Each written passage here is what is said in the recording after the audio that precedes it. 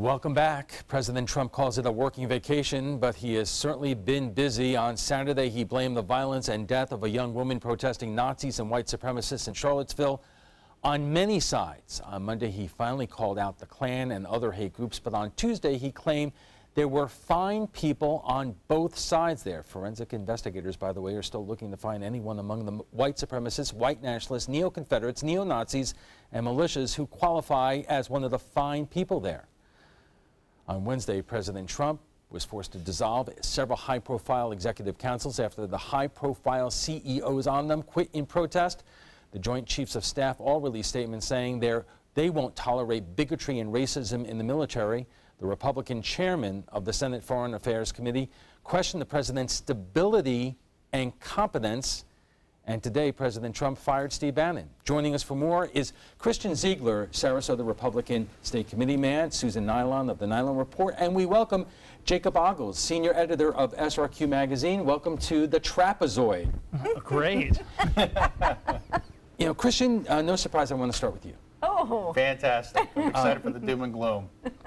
There's one tweet from Saturday that I really want your reaction to.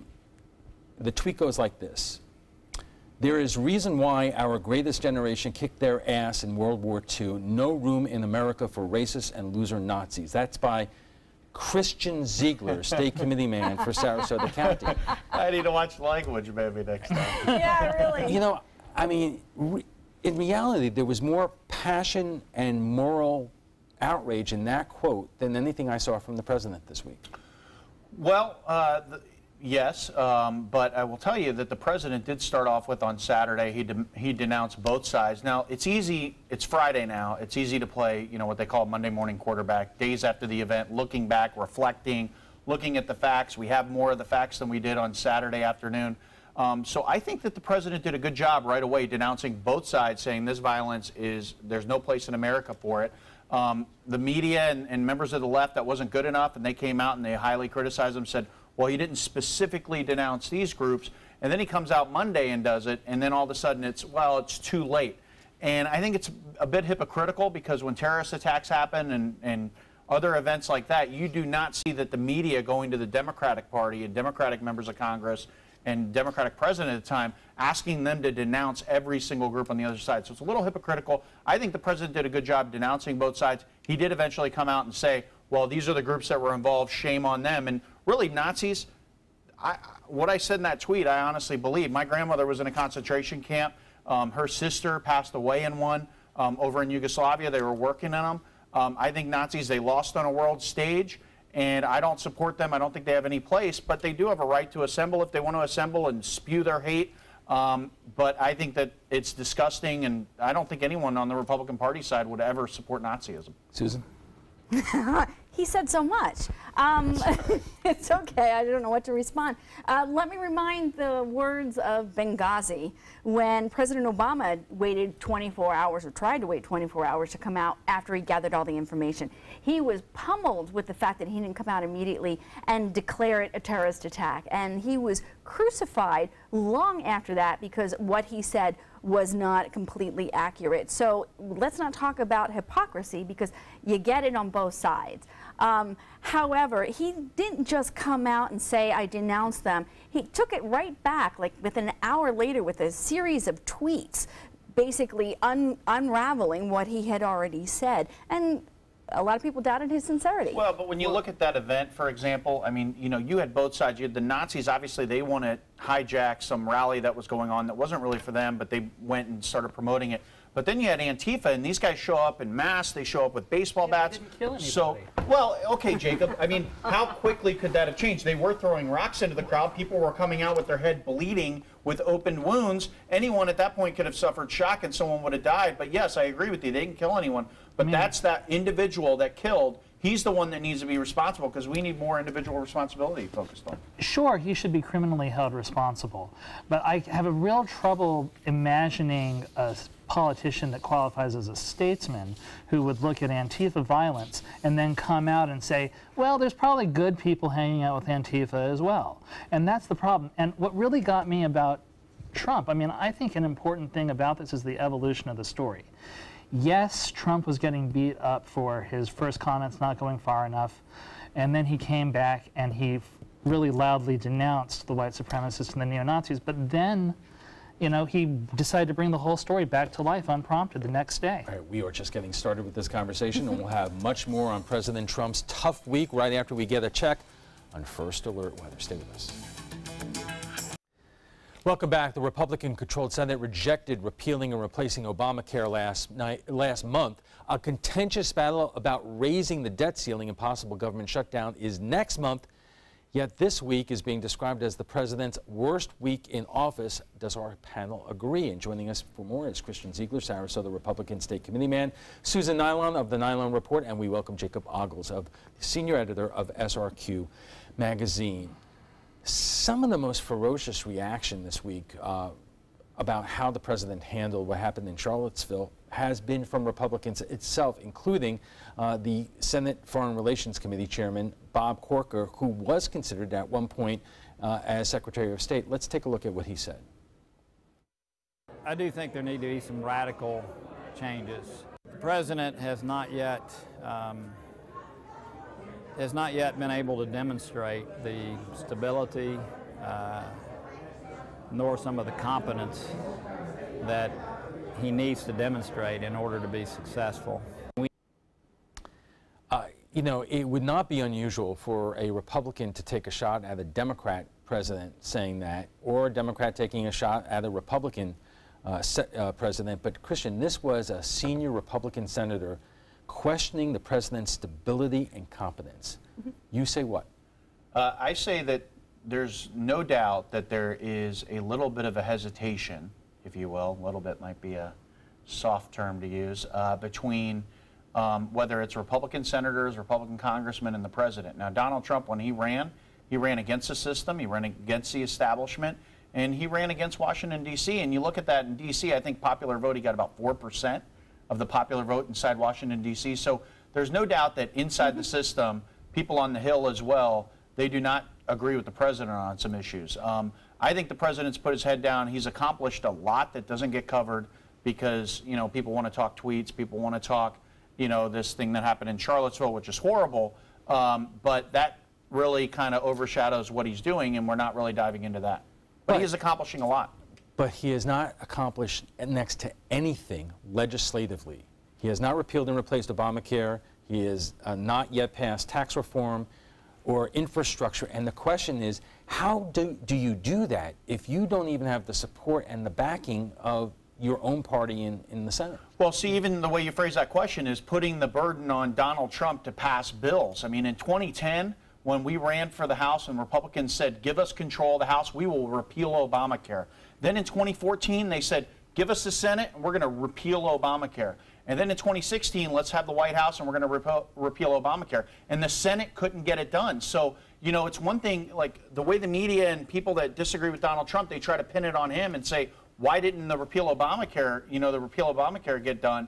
And really, you have to look at these senators, these 100 senators that are sitting there, they're casting that vote. They're the ones responsible for Obamacare not getting repealed. Susan?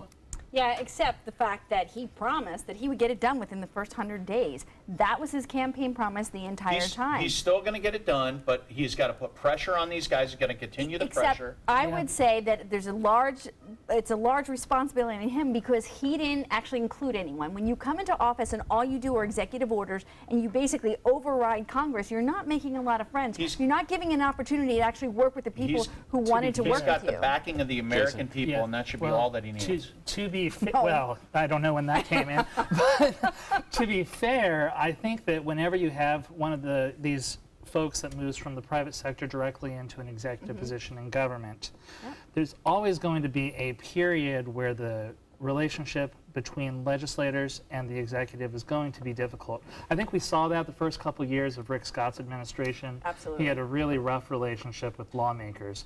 That did improve over time, although it's still not as strong as it ever was under a Jeb Bush or Charlie Crist or somebody that had been more involved in the public sector. But I will point out, even when the relationship between Rick Scott and state legislators was not great, he was not tweeting and attacking them in the most personal ways. This guy creates his own narrative problems. Exactly. There's no doubt about that.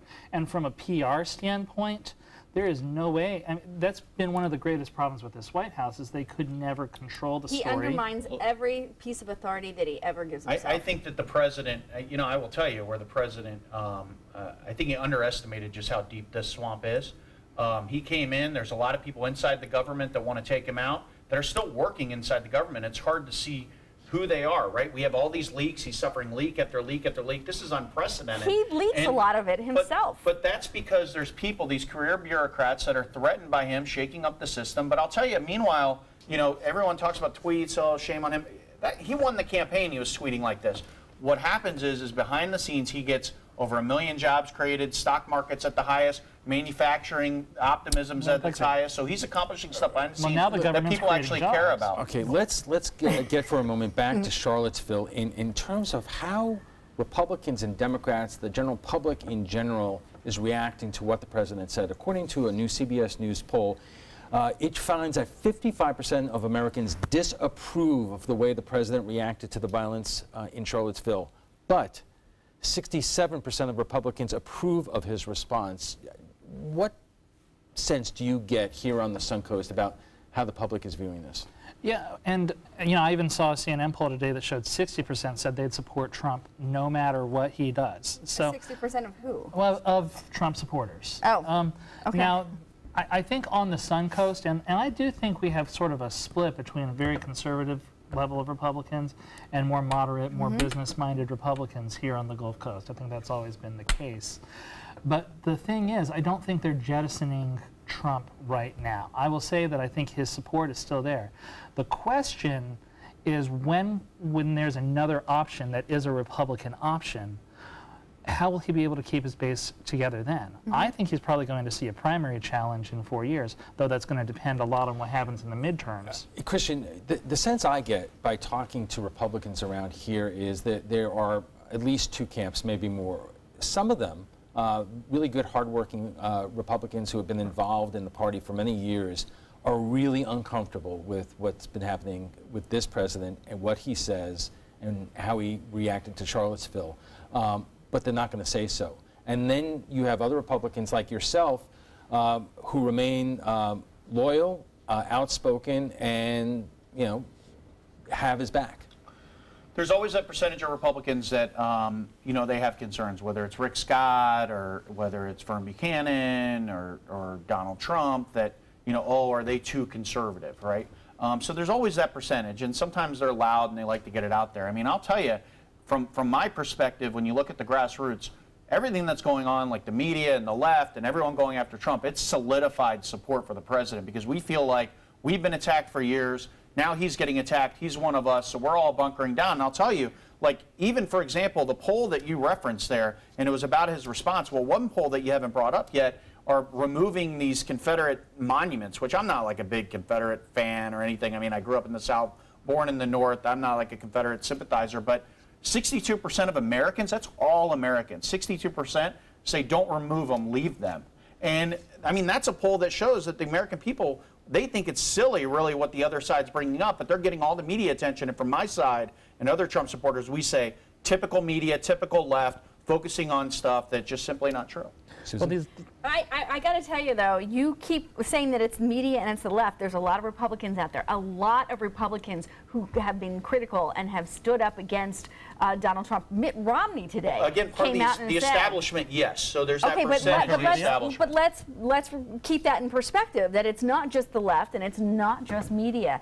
It's a lot of people who are really questioning, yes, great, the establishment. Now we've separated the establishment from the Republican Party. But that's not the point. And I got to once again say, Trump is his own problem. He does more media on himself than anybody. He has Trump TV now. That's 24/7 Trump. I want to get to one more issue while we have it, and that is, at least we could start talking about Steve Bannon, who has really been, I don't know if everybody knows who Steve Bannon is. He's a Sarasota guy. He's a for about 5 minutes, I would say. Was a Sarasota guy. You know, Jake, what sense do you get in terms of now that Steve Bannon is out of the White House?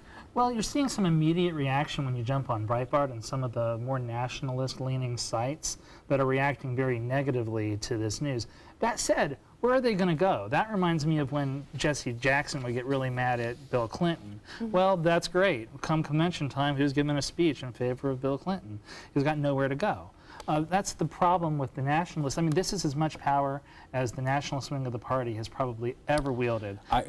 And we want to pick up on Steve Bannon, but we do have to take a commercial break, so we'll be back for final thoughts in just a moment. Some say this week will stand out in history. Our guests join us right now for final thoughts. And Christian, I wanted to start with you because you know Steve Bannon. You're close to people who have worked with him. Did you see this coming? Or, you know, do you think it reached the point that he had to leave the White House? I see kind of two sides here. And, you know, you have General Kelly comes in, and when you bring a new CEO on for any organization, I'm a big believer in empowering them, letting them pick their team. It's important that they pick whoever's in whatever role. So I know there was disagreements with Bannon and Kelly. But then on the other side, I also really enjoy, I mean, there's been some pictures of Bannon in his office, and he's got a whiteboard behind it, and he's got every one of Trump's campaign promises checked off if it's happened, not checked if it hasn't. And I just know from, you know, mutual contacts that Steve is a hard worker.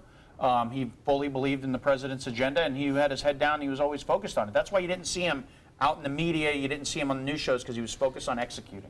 Susan, since the beginning of this administration and even during the campaign last summer, Steve Bannon has been a boogeyman to the Democrats. Oh, yeah.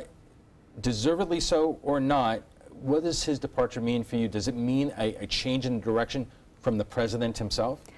I think the influence of Bannon is definitely a change in direction, because I agree, he was really quiet and he kept out of the media, but that doesn't mean his influence wasn't pretty powerful. I'm glad that he's gone for lots of reasons, more than just everything that he represents, but also the fact that there needs to be some kind of structure in place. Whether I like the fact that Trump is president or not, there needs to be protocol, and Kelly needs to be the person to do it. You cannot have a focused administration on anything if it's like that. Jacob, at least on the Suncoast, how do you get the impression that people are paying attention to what is happening with these events every single day, or are they just looking at the headlines and either they're interested or they're not? It's hard to say. I do think that in the political junkie world, everybody knows all the personnel decisions that are happening in the White House. I think they're paying attention to the little moves. They have deep feelings about Steve Bannon, about Sean Spicer, about all the people who have come, about Kellyanne Conway, all the people who have stayed. I wonder how much that really matters and how much that translates into actual expectations in the electorate as a whole. All right, we will have to leave it there, but before we go, we want to talk about the story that we did last night, the impact of head injuries from the NFL to high school. According to a recent study, 110 out of 111 former NFL players were found to have CTE, a degenerative brain disease. The NFL is having refs call penalties for helmet-to-helmet hits and fining players as well. There are new helmets coming out that provide more protection to players, and we asked you what you thought about kids playing football and what can be done to make the game safer. Matt says, many of my friends and I have permanent injuries from high school football. Not worth it unless you have a real chance at a scholarship, maybe not even then. But RJ says, one phrase to parents that cry, grow a set. If your kids are playing football, he's tough enough to do so. And on the other side of the brain, what doesn't kill you makes you stronger. RJ, I think the point of the scientific evidence is that it does kill you. You don't have to grow a set to understand that. If you'd like to join the conversation on tonight's topic, just visit our Facebook page at facebook.com/news@7. And FYI, you can watch past discussions on demand. They're available on Apple TV, Amazon Fire, and Roku. I want to thank all our guests for being here tonight. Christian Ziegler is Sarasota Republican State Committee man. Susan Nylon is with the Nylon Report. And we welcome Jacob Ogles, who is the senior editor of SRQ Magazine.